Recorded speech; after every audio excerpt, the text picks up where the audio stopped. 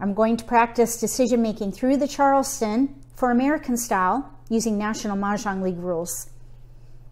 During the Charleston, your hand can really change. And sometimes I'll start out in one category and at the end be in a completely different spot. So I like to test my instincts by doing an exercise I call Charleston Chain Reaction.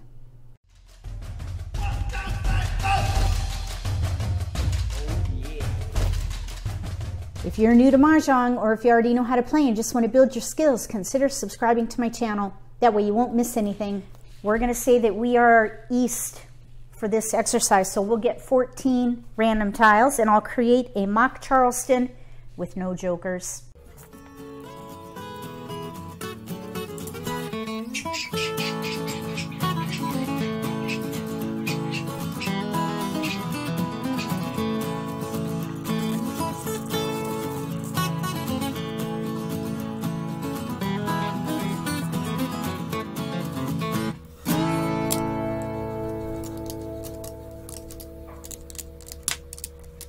Okay, I always like to start with multiples.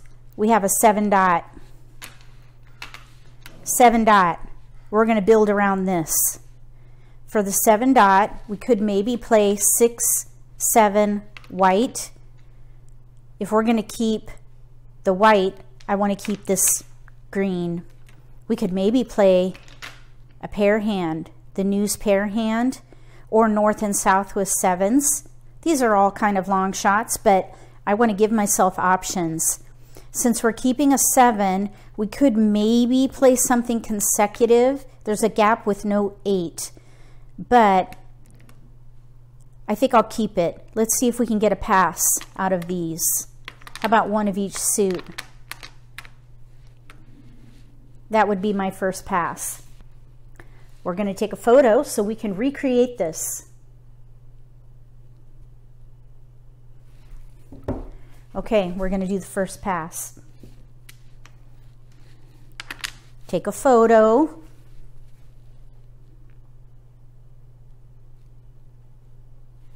Look at what we got. 6, 8. Now, 2, 3, 3, I would not pass that. Because we have a 6, 8, 6, 7, 8, 9, I think we could probably give up the green and pass these 3. Take a photo.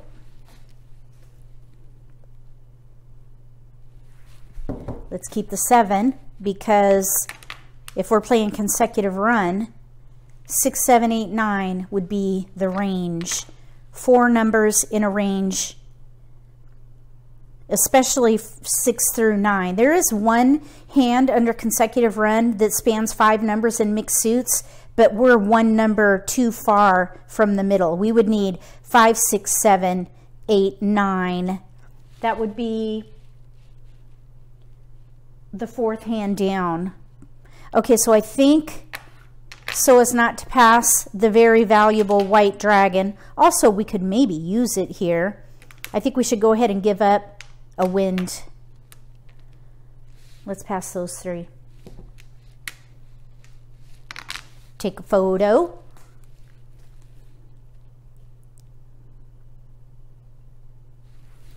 We got a keeper. 6, 7, 8, 9. And we have joker bait. Let's see if we can keep that.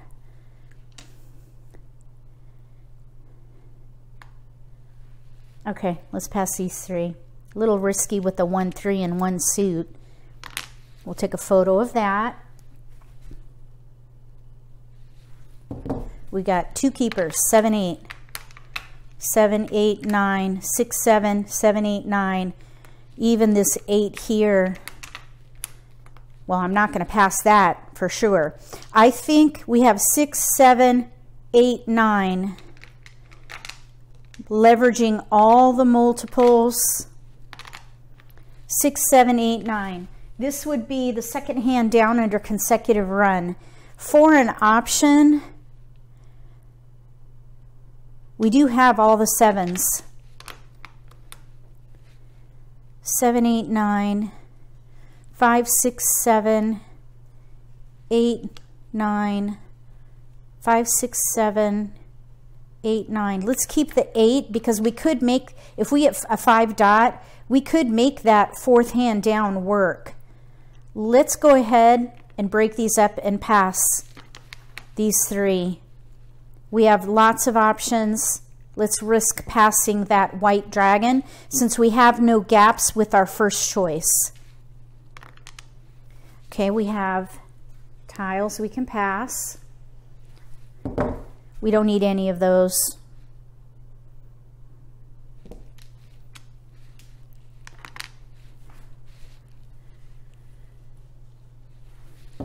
We did get a flower. I would hold it. And we have tiles we can pass. 6, 7, 8, 9. 5, 6, 7, 8, 9. Let's pass these 3 for optional cross.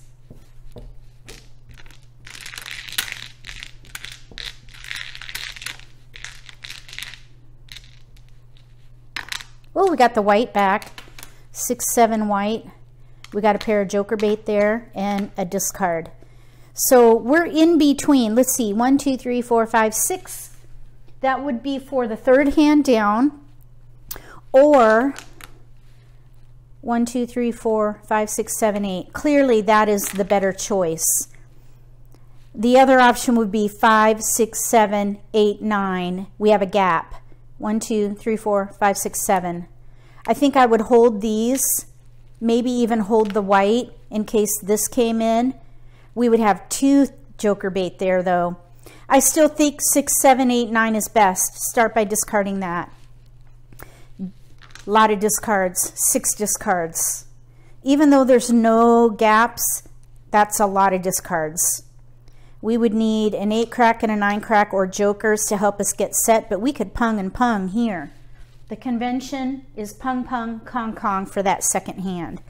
So let's look and see if there was a better option. Maybe the news pair hand, or maybe like numbers with 7s.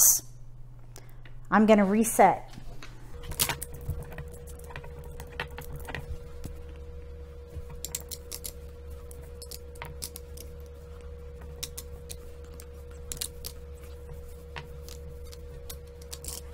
That's what we started with right there. So I'm thinking news pair hand or like numbers with 7s, in which case I would keep the dragons. So we could pass 3, 1, 9, 1 of each suit. 1, 2, 3. It's going to be risky no matter how we shake it up here. Okay. I'm going to build the Charleston now.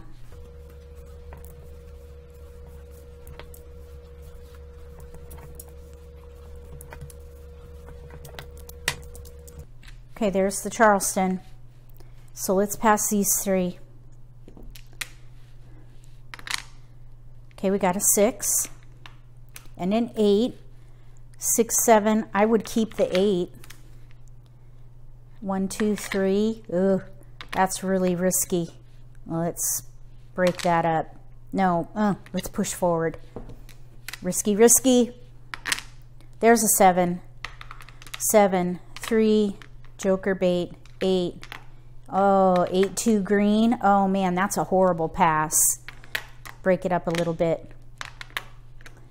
So we have news, or keep the dragons for maybe like numbers and start giving up the wins. Let's break up the 2, 8 and pass north 3, 8. Focus on like numbers with greens and dragons, not greens, dragons. Here we go. East 1, 9, not helpful. Let's pass. Yeah. Ooh, 7, 8, 8. Still, look at all that consecutive run in there. East, west 3. 7, 7, 7. I don't think we need these 8s really. Let's break this up. Like numbers with dragons or 6, 7 white. Consecutive run maybe. 6, 6, 7, 6, 7 concealed under consecutive run might work.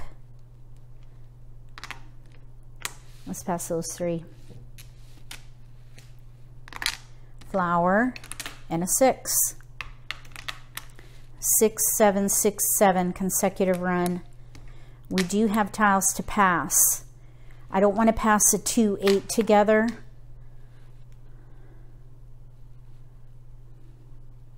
Let's break it up and pass a dragon.